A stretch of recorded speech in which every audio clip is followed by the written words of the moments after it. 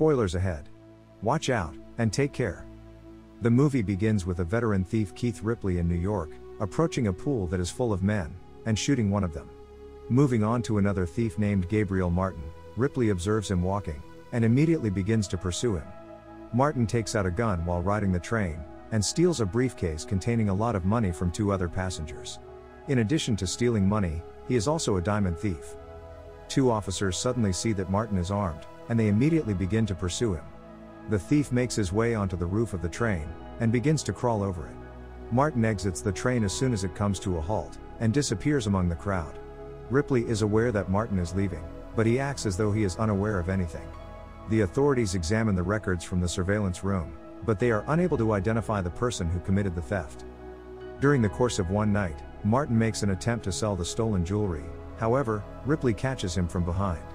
Martin doesn't put up much of a fight when Ripley grabs the jewelry from him, since he recognizes that the gun he's holding isn't actually loaded. Ripley intervenes and tells him they have to have a conversation right now. Ripley is confronted by two Russian mobsters, who suddenly emerge from a car. They inform Ripley that he must continue to make payments on the amount he owes to their boss. The conversation continues with Ripley informing Martin that he has an offer for him, and requesting that the two of them meet in a pub.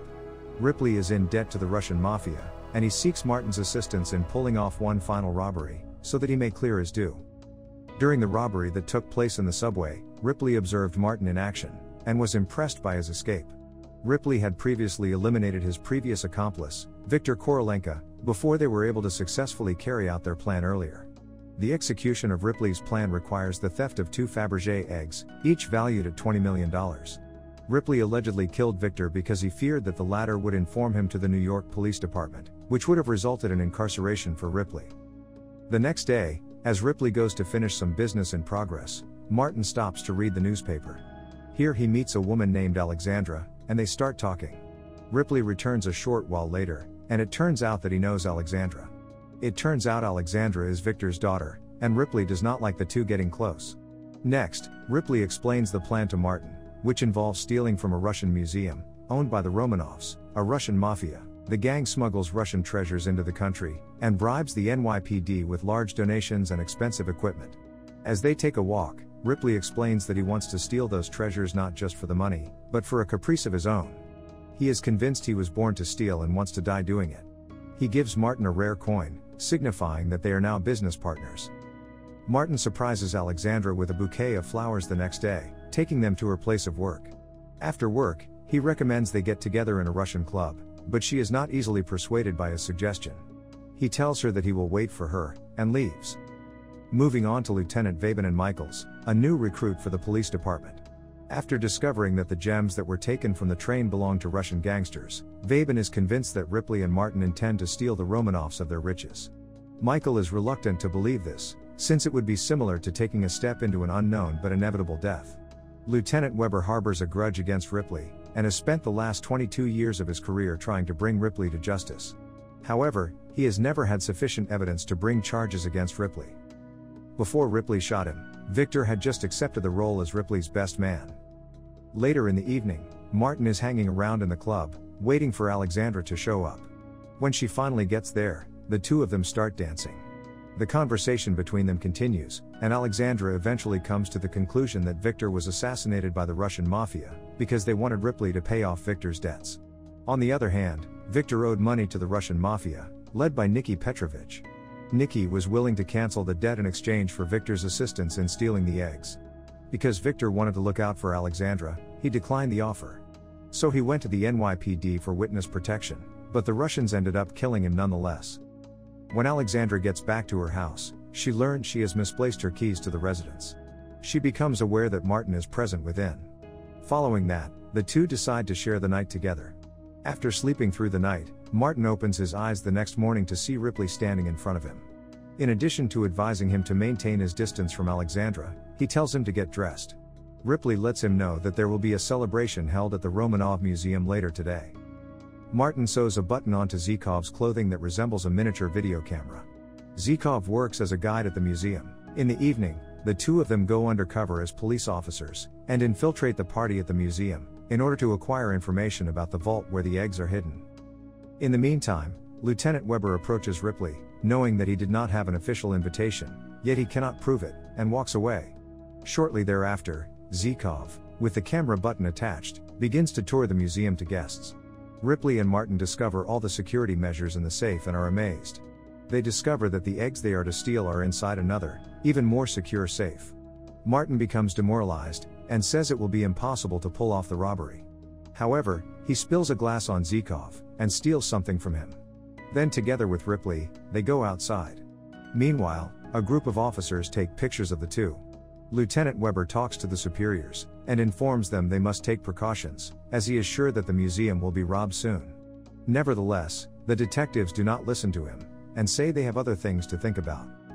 Meanwhile, Ripley and Martin get to work and start working on the plan. In the gym, Martin manages to steal Zhukov's handprint. Then they manage to steal the recording of Sergeyev's voice, which is another key component to open the safe. One day, Martin surprises Alexandra with a prepared lunch, but she claims she does not eat Chinese. However, the two still spend the time in their own way. Then Alexandra says she is afraid he will end up like Victor, since he is a thief. Later, Martin meets with Ripley, and asks why Victor is dead. Ripley explains the situation to him and says they have no choice but to steal the eggs, because the Russian Mafia will not let them live. The Russian Mafia, led by Nicky Petrovich, gets impatient and kidnaps Alexandra, telling Ripley that he must steal the 2 Fabergé eggs from the Russian museum to get her back. Nicky says the eggs belong to him, as they were made by his great-grandfather, and stolen from the Kremlin. With Alexandra's involvement, Martin is now determined to help steal the eggs. One night, the robbery begins, and the two make a hole in a wall underground to enter the museum. A security guard tells the others that he is hearing noises, but they tell him that it is just underground work. Thieves sneak in and set off an alarm. A guard goes to check, but finds nothing, and tells them to turn off the alarm. Soon after, the thieves disarm it, and take the card that will give them access to the doors. In addition, Martin has hacked the cameras, and the guards see pre-recorded videos. At gunpoint, the guard taken hostage tells the others that this is just a prank. Martin and Ripley tie him up, and venture into the museum, while the other guards eat cake. Martin uses the imprint and Ripley the audio recording. Once they manage to open the safe, Martin crawls across the floor over a sort of cart, to avoid the security lasers. Once past this point, Martin deactivates the alarm with a device. They then start to open the next safe. In the process, Lieutenant Weber learns about the alarm at the museum, and immediately realizes that it is Ripley. Once he finds the code to the safe, Martin finds the box with the eggs. Suddenly, Martin points his gun at Ripley, and orders him to give the eggs. Martin reveals that he is an undercover Miami cop, placed by Weber to capture Ripley, and leaves Ripley locked in the vault.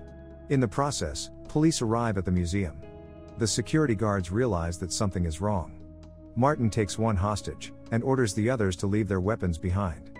Subsequently, he manages to escape outside, just as the police are entering inside. Zhukov and Sergeyev find Ripley in the safe, who offers them a deal. Martin informs Weber that he has fulfilled the deal, and now he must take the eggs to the Russian mobster, to free Alexandra. After Alexandra is freed, Martin is forced to meet with Nicky. It has come to light that the eggs that were taken from the safe are constructed out of wood. Martin arrives at the police station the next morning, after the police pick up Nicky, and the officers tell him to verify that it is indeed him. But it turns out that the man they have in jail is not the man Martin met, and that the man he met was actually Victor, who faked his death with Ripley's assistance. It is revealed that Ripley had escaped, making a deal with the Romanovs, and cleared the vault of all the smuggled items, including the eggs, before the police could inspect it. This meant there is no evidence that anything has been stolen, and that Martin's testimony would be pointless, because his actions were kept out of the book, to prevent Ripley from finding out about them. In addition, Martin's relationship with Alexandra compromises him, and as a result, Ripley had to be let go. Alexandra represented him in court as his attorney, at the bond hearing. Later, Ripley calls Martin from an airport tarmac, getting ready to depart with Victor to meet an egg buyer.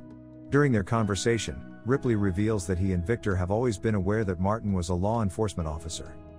Martin subsequently makes a second trip to New York to see Alexandra, who chose to stay there, and she confirms that her love for him is genuine. Finally, Martin makes the choice to become a genuine thief. The end. Thank you for watching. Subscribe if you'd like to see more videos like this. Turn on the notifications, and leave a like to help the channel out.